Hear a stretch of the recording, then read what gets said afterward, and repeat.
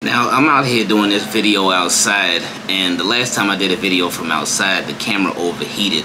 Now, if you mix that with the topic that we're about to go over, this is a topic that have got so many Ravens fans heated, but I'm here to throw a little more fire on it.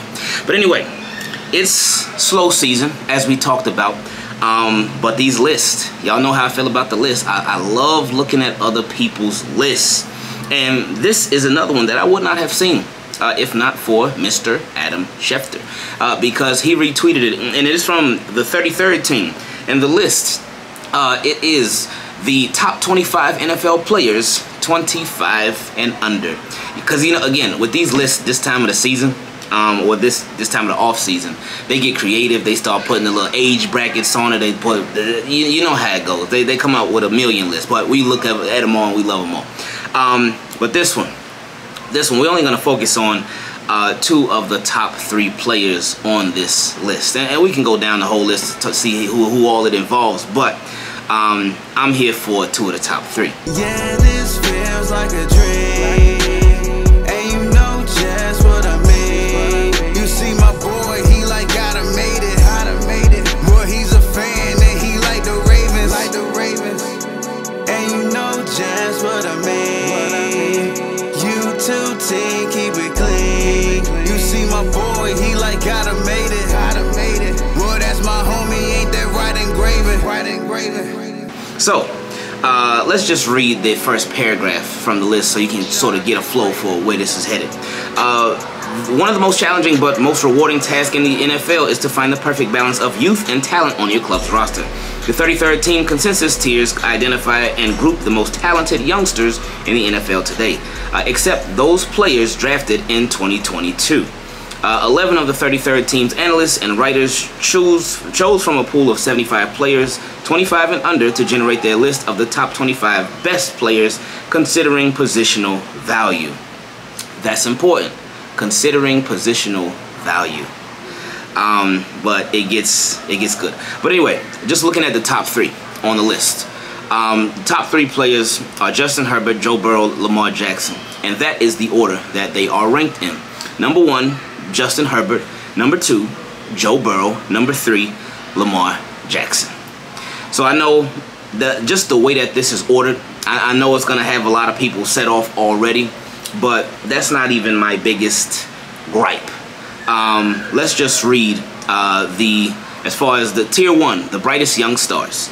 The young trio of Justin Herbert, Joe Burrow, and Lamar Jackson spearheaded the rankings. Since taking over for Tyrod Taylor in his punctured lung in Week 2 of the 2020 NFL season, Herbert's play has been nothing short of stellar, breaking the NFL record for most passing yards and touchdowns in the first 2 seasons of a player's career, with 9,350 yards and 69 touchdowns, respectively.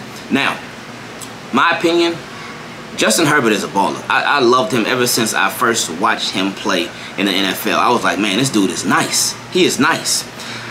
But this next sentence is what really has me scratching my head of how they place him over somebody like a Lamar Jackson. Here we go. Still, Herbert's win percentage is below 500 regardless of his performance. That should change this season, especially how the Chargers revamped on defense. See, now it's like it's not a backhanded compliment. It's actually a what's the word? What's the term? It's sort of like it's a diss, but they try to like make it a positive. Oh yeah, his win percentage is below 500 regardless of his performance, but that should change this season. So it's like they telling you, hey, what needs to be said, because that's the end all be all. For me, that's the most important thing when it comes to your quarterback. And I know so many people love to say, oh, there's no such thing as QB wins. Oh, really? Oh, really? You must not know Ravens football then, especially under Lamar Jackson. You must not know it if you say there's no such thing as QB wins. Because QB wins are certainly, I got a meeting at 1. QB wins are certainly a stat. They certainly are. Because your quarterback impacts the game so much. And in my opinion, Justin Herbert is a ball. I love Justin Herbert. He is nice, man. But can we say that he's a better player than Lamar Jackson is, top 25, under 25, whatever, can you say that he's a better player than Lamar Jackson is if this dude ain't even cracking 500 in the win column? Seriously. And again, I gotta keep saying this because I really like Justin Herbert a lot. So I ain't here to diss Justin Herbert at all, because I love his game. But can you really, especially with all the weapons that he has every year? And again, you see all these records that he's broken. He's broken all these offensive records, the passing yards, passing touchdowns in the first couple of years. I think it was Dan Marino that had the record or something like that. But he broke that. But what has that gotten them? Has it translated to win? He ain't even been in the postseason. He ain't even been in the postseason. So, if the conversation started at, all right, postseason, and then everybody, 1-3 Lamar, okay, all right, cool. But we talking about regular. He is not over 500. He ain't over 500. So if there's somebody, especially a quarterback, if it's a quarterback, and he ain't over 500, conversation stops for me. The conversation stops for me. Because you compare these guys to, again, just the talent. Ravens, they got tight ends over the Chargers. I don't even remember who Chargers tight end is, but I know who Mark Andrews is, and he's like that. One of the best tight ends in the league. But receivers, Keenan, Mike, yeah. Running backs, well, last year, Chargers had it. Overall, because of course J.K. Dobbins and Gus Edwards, but again they were out last year. So Austin Eckler, Chargers had that over the Ravens last year. But with Justin Herbert and the weapons that he has had, he got that over Lamar. But for Lamar, his impact on the game, his impact on the Ravens, again, no Lamar, no winning, straight up. And I love how Shady McCoy, when we talked about this a couple videos ago, how Shady McCoy put it, where they were going over him and Joy Taylor and Sam Acho, or Emmanuel Acho. It's Emmanuel Acho. They were going over top 10 quarterbacks. Emmanuel Acho said Lamar's like, I think he said like 8, something like that, like 7, 8, something like that. But Shady, I think Shady said like, he definitely top 5. I forgot what number he put him at. But his point was, he was like, when you look at these other quarterbacks and you look at the weapons that they have, if they're removed from the situation, a lot of backup quarterbacks can come in and win. They can come in and win with the weapons that the other teams have provided their quarterbacks. But with the Ravens, if Lamar's out, Ravens are out too. They ain't winning. And he's not just saying that. We saw that last year. We saw it last year. So I just can't with it. But you know what? Let's look at what they said about Lamar Jackson. For Lamar Jackson, they said he has been one of the league's premier passers since his MVP campaign during the 2019 season.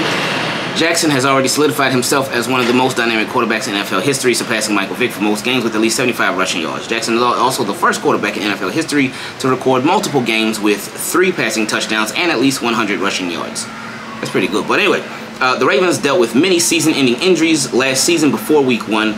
Yeah, we know. The Ravens are primed to make a 49ers-esque jump from missing the playoffs to vying for their conference. And Jackson almost single-handedly fuels their offense. I'm glad somebody knows it. I'm glad somebody understands. I'm glad somebody gets it. Because that's very important to know. That last sentence is like these last sentences, these one-liners, they get it. Jackson almost single-handedly fuels their offense. Yeah, we know. But yeah, again, this is not to pit Justin Herbert and Lamar Jackson against each other, but it's just why this list I can't. But anyway, let's go down the other top 25 on this list. So number 1 is Justin Herbert. I'm not gonna read every single detail for all of them. Number 1 is Justin Herbert. Number 2 is Joe Burrow. And we can read Joe Burrow since he's right in between Lamar Jackson and Justin Herbert. Burrow broke. Excuse me. Burrow broke through with an unheralded sophomore season after suffering a gruesome leg injury in 2021. Joe Burrow, Joe Mixon, T. Higgins, and fellow top 25, under 25 receiver Jamar Chase. Oh, he should definitely be on the list, for sure. Jamar Chase is like that, as we know. They formed one of the most potent offenses in the league en route to a Super Bowl berth and subsequent loss at the hands of the Rams. Nonetheless, the Bengals are one of 2 teams that made the Super Bowl with preseason odds of at least 150 to 1.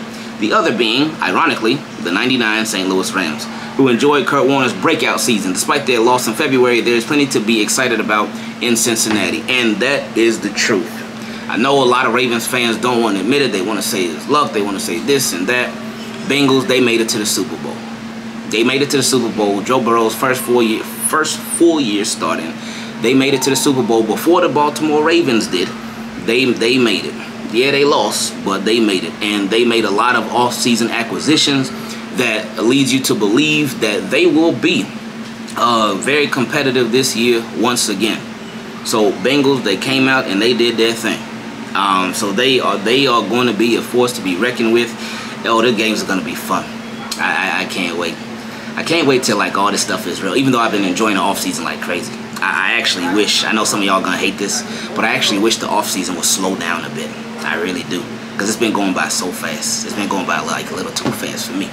But anyway, let's get through these last guys on the list. Justin Jefferson is number 4. So Lamar Jackson number 3, Justin Jefferson number 4, Nick Bosa number 5, Jamar Chase number 6, Kyler Murray number 7. Michael Parsons number 8, Tristan Wirfs number 9, 10 is Jair Alexander, 11 is Fred Warner. Oh, he's under 25. I know he's that young. 12 is Jonathan Taylor.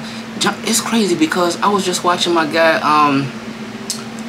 TTB, Trust the Bank, and shout out to McConnell and Josh, and I didn't know that Jonathan Taylor got drafted the same draft as J.K. Dobbins. I didn't know that. Yeah, 13 is Rashawn Slater, 14 is Minka Fitzpatrick. Minka Fitzpatrick, he's 25 or younger. I didn't know that. I feel like Minka Fitzpatrick been playing forever. He played for the Dolphins, then the Steelers, and anyway. 15 Derwin James, 16 A.J. Terrell, 17 A.J. Brown, 18 Denzel Ward, 19 D.K. Metcalf.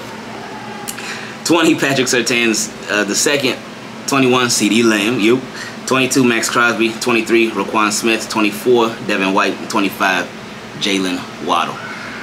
So it's nice little top 25 list. But yeah, we just wanted to talk about those top 3, because that was my biggest concern. Those top 3, because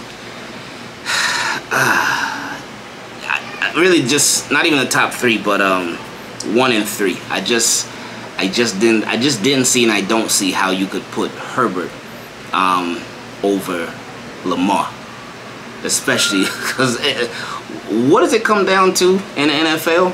Is it about the pretty numbers or is it about winning? You tell me. Yeah, this feels like a dream, and you know just what I mean. You see my boy, he like gotta made it. Boy, he's a fan and he like the Ravens, and you know just what I mean. You 2-team, keep it clean. You see my boy, he like gotta made it. Boy, that's my homie, ain't that right engraving.